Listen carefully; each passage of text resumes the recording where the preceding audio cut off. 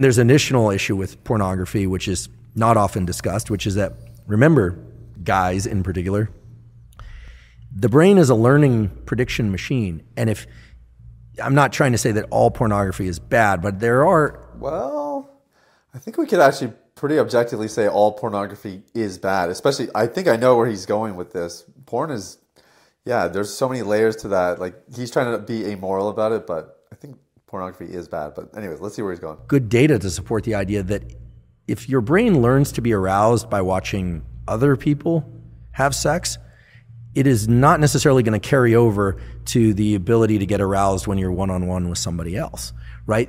Especially young kids who are consuming a lot of pornography, the brain is learning sexual arousal to other people having sex. So you're going to program yourself into being a voyeur. So this is such a good point. I appreciate this about Huberman, because if you start watching pornography when you're an adult, because you've already developed sexually, pornography will still have this effect where, yeah, you kind of need more and more. You get used to watching other people get aroused, and then it doesn't translate the same way when you're having your own sexual experiences, because porn is hyper-produced and a real person is not. But when you're young and you're watching, you're still developing. So it's actually a really good point, which is that if that threshold gets set at a really young age, it's much harder to overcome when you become an adult, which is why, getting exposed to pornography at a young age is so devastating. Or just create challenges in sexual interactions with peer, with a real partner. Right? Mary Harrington has the 3 laws of pornodynamics, and the second law of pornodynamics is the law of FAP entropy. And it says that whatever you start out wanking to will get progressively more intense over time. And I think that this is sort of speaking to that true. ever sort of escalating amount of the wildness that you need to watch in order to get an ever decreasing stimulus that comes back. Yeah, Jordan Peterson actually said, he actually might have been talking to one of these guys when he said it, but novelty enhances pleasure, and that's kind of what he's talking about. He calls it FAP entropy, which is hilarious. But it's actually the same thing. It's like you get used to watching stuff, and then your body doesn't respond. So then naturally, your brain just does this. You don't even really think about it, but naturally your brain just starts to click into other stuff, more extreme content, new content, just stuff that's different. That difference is kind of exciting. But with the clients that we work with, a lot of them come to us because they started watching stuff, or, even worse is when they start doing stuff. It's no longer on a screen, but now it's in-person experiences that were just way past the line they thought they would ever cross. So FAP entropy, that's a funny way of putting it, but it's real. And, here I'm approaching this only through the lens of biology, right? I'm not a psychologist, and I'm certainly not political in any way. At least not. I have ideas about politics, but I just don't discuss them publicly. But the idea here is that I'm not saying pornography as a stimulus is bad or good. What I'm saying is it, in its availability and its extreme forms, it's a very potent stimulus. And very potent stimuli of any kind, extremely palatable food, extreme pornography, extreme experiences like bungee cord jumping, those set a threshold for dopamine release. He used my word, threshold. It's exactly what's going on here. When you watch pornography, it's setting a threshold. And the reason this is important is because of what Chris said, which is that if you watch enough of it, eventually you start to escalate that threshold, because the stuff you were always watching, not interesting anymore. It's not giving you the release that you want. And so you look for new content, you look for more extreme content, all that kind of stuff. But he's right. It's escalating everything, even in your body. The higher the dopamine peak, the bigger the drop afterwards. And it's not that you drop to baseline, you drop below baseline.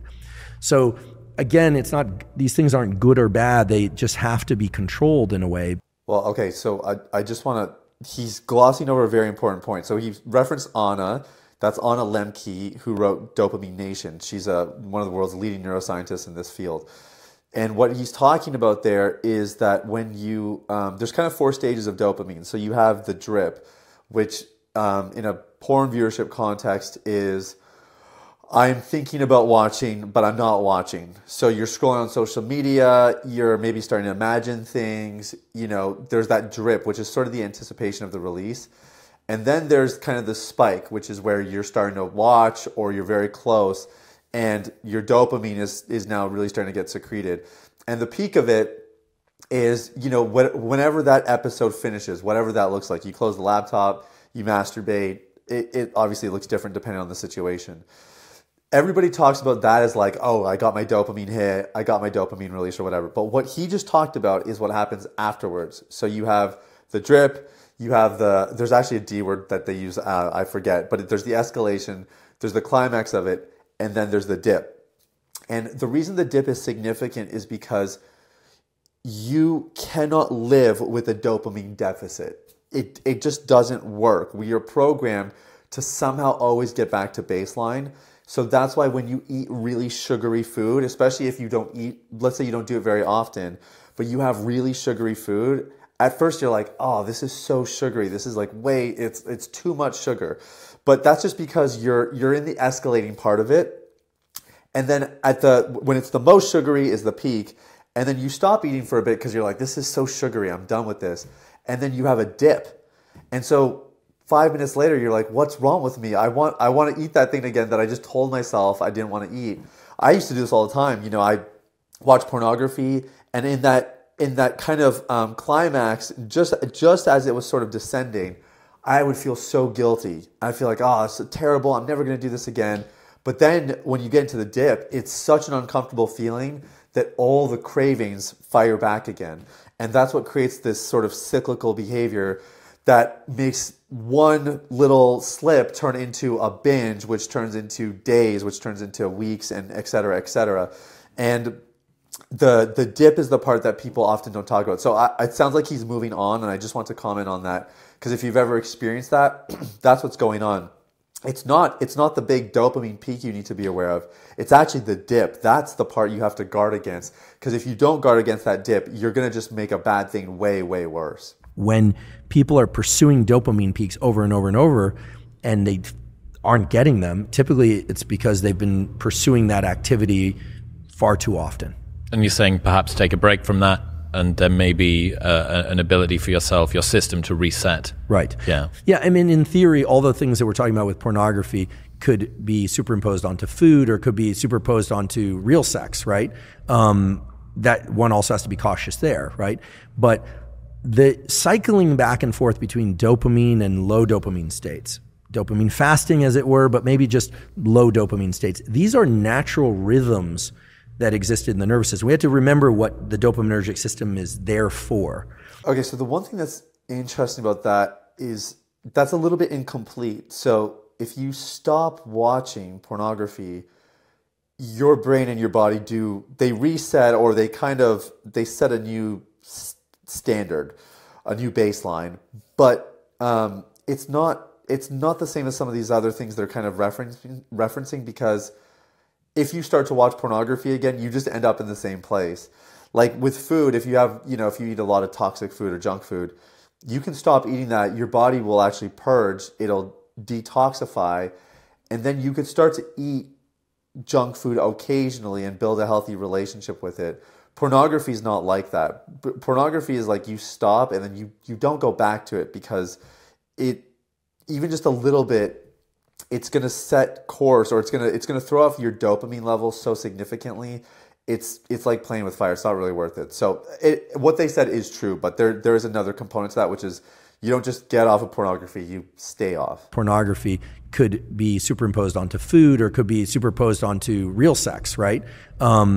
That one also has to be cautious there, right?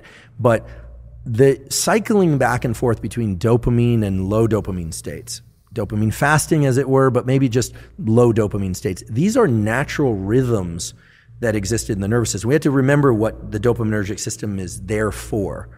I'll say it again, I wasn't consulted at the design phase, but we know as a just really, I love that he just said that, especially because we know Andrew Huberman does believe in God. But it is an important thing, and it's kind of lost now in our society because we're so dopamine driven with our phones. Is low dopamine is not actually bad. So earlier we were talking about the the drop rather. The drop is actually just a very small window of time, which is why if you know what's going on and you can survive that window of time, you'll be fine. But there are such a thing as low dopamine states, and we become very uncomfortable with that just in general, which is actually why a lot of people watch pornography, right? Because we get used to the stimulation, we get used to the dopamine hits from notifications and scrolling on social media and messages and all this kind of stuff. And then when you do have these low states, people say, oh, I'm bored, that's why I watch pornography.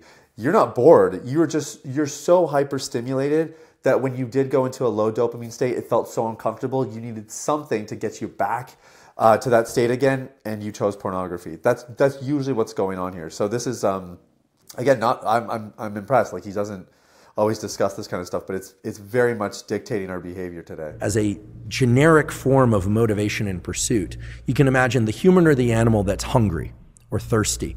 It needs energy to go pursue the thing. So the idea that you have to eat in order to get energy, that's true, but you need energy in order to get the thing to eat. So our nervous system has energy also. That's dopamine and epinephrine. Yes, we use glucose and glycogen, et cetera, when we're pursuing things, but the idea here is you're pursuing something, and then either by smell or by sight, you think you're on the right track. So you go down that track, and then, there it is. You get some berries, or you get, let's get prehistoric about this, or you get to kill the prey and eat it, and then it gives you energy to continue this pursuit or to reproduce. I mean, there's a reason why humans and other animals seek out reproduction, is that every species, but certainly humans, have two innate desires built into them. Whether or not they decide to actualize this or not is the desire to protect young and make more of its own species. Okay, so again, what he's saying here is the dopamine circuits in your brain and body are designed to acquire reward, because reward actually gives you energy, or there's some sort of incentive biologically. But to do that actually requires energy expenditure. So if we translate this into the actual subject of this video, right, which is pornography consumption, to view pornography and to chase that climax actually requires an expenditure of energy. And then when you have the climax, it's so invigorating, it kind of gives you this burst of energy, and that makes you want to do it more. So he's giving kind of a different angle on the same concept here. He's using more like biochemical language, talking about like energy consumption versus energy acquisition. But it's the same idea here. And this is, again, because this is so biological, like wired into our bodies, it's another anchoring argument for why pornography is actually hyper addictive. Whether or not they decide to actualize this or not is the desire to protect young and make more of its own species. Every successful species does that. Even if people don't have children, in general, people care about children because of what they represent. Very few people dislike children. I mean, there are a few mutants out there that dislike children, but you always worry about those kinds of people. So, this is actually, again, I love that Dr. Huberman's talking about children and the young, because that's how he sort of opened this clip, was talking about biological development, getting exposed to pornography at a young age, and how that can really affect your wiring sexually. What's interesting here is there are some studies that suggest that pornography is linked with body dysmorphia, erectile dysfunction, and even infertility. Now, it's a very small body of research, so I'm not putting my stake in the ground over it, but it's interesting to think that the pornography consumption kind of is like, it's tapping into your sexual wiring, which is supposed to be all about what he just said, right? Reproduction, kind of proliferating as species. And the irony is that pornography actually can work against that. If it makes you infertile, if it decreases your sexual performance, it actually works against those very goals, and it makes it harder for you to do the two things that he just said we're wired to do, which is have young in the first place, right? Proliferate the species, and then secondly, protect them. So again, it's not quite the point he was making, but he brought it up, and I just can't ignore it, which is that if you're watching pornography and you care about the youth, you care about children, or you want to repopulate the earth one day and spread your name and build a family and be a father, you really need to think about how pornography consumption is going to work against that. And the additional layer to that, which is definitely not part of this video, but I think it's worth noting while we're on this subject, is that if you struggle with pornography, your kids are more likely to struggle with it as well.